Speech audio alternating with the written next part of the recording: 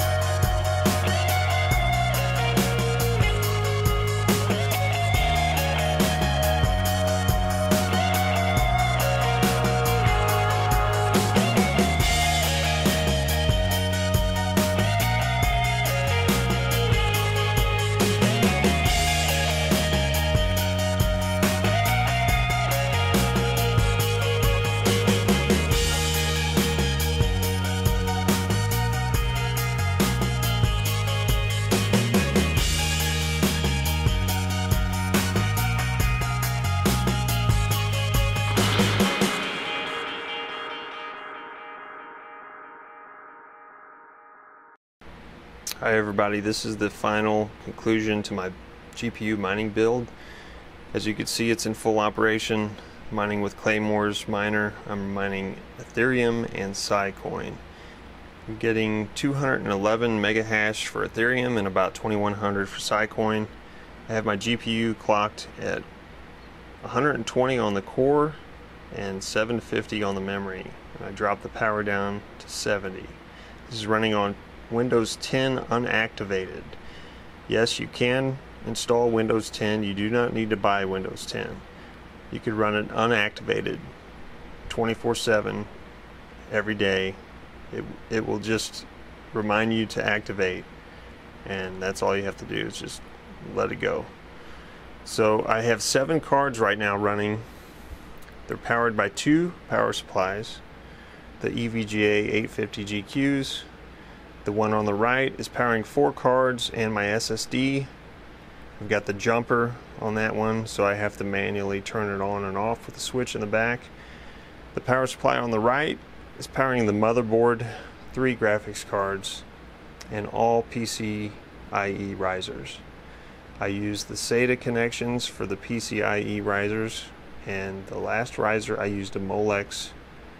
What I did is I split the connections for the SATA.